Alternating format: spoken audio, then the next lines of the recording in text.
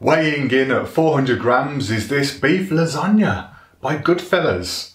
Looks nice on the box. Let's see if it's nice in the mouth.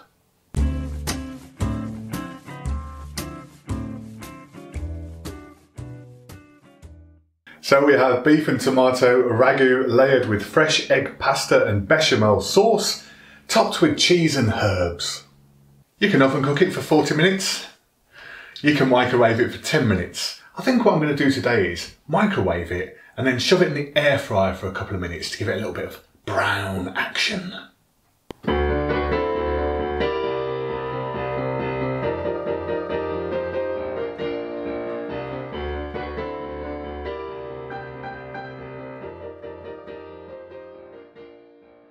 So here it is, my friends, straight out of the microwave and air fryer.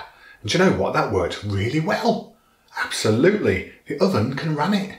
All right, let's get nice and close to this cheesy, meaty fella. So here's our cheesy, herby top. Comes away, a bit stretchy. Underneath that we have this bechamel sauce. Oh, that's pleasing. And look what that air fryer's done to it. I do like a dark edge. Okay, let's try and remove that top layer. So underneath the top layer we have this beefy action. The beef makes up 20% of this lasagna.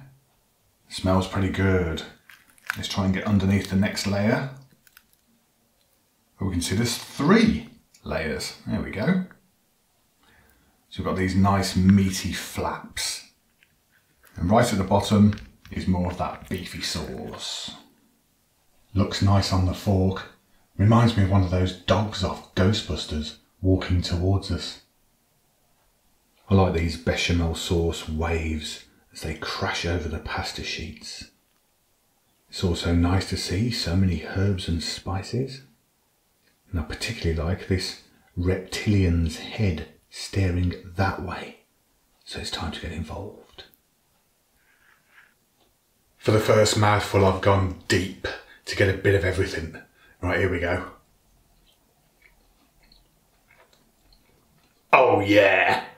That's a nice lasagna right there, my friends. You can taste a little bit of wine in the beef, but it's not much. It's just about the right amount. The bechamel sauce, nice and creamy. And that cheese, as well, you can actually taste that cheese. Gives it a little bit of tanginess. I'm going to treat myself now and have an edge. Oh, that was magnificent. Wow, that tasted like some really hard-on cheese on toast with a little bit of beefy wine in the background. These pasta sheets are nice and soft. I've got some more or less on their own here just to check that out. Yeah, they're lovely. They're just the right texture. I've had no gnarly bits. I've had no gristly bits. So the mince has cooked down nicely. So finally I'm going to try that mince on its own just to make sure.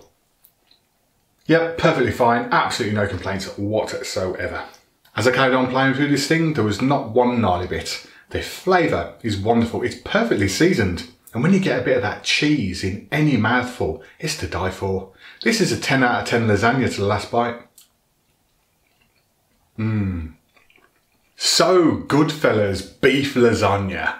I have no beef whatsoever with this product. I do realise you have to spunk a bit of till out in order to get one of these, but you know what? It's worth it as a treat now and again. Anyway, thanks for coming. Till next time, get out of here. Yeah. It's better. Enough with the aeroplanes. Tef, it's got to be flat. Get off the rest of the bar. Aye. They're just the right. Wow. So finally, just to make sure. As I ploughed through this thing, I found absolutely no gnarly bits in the whole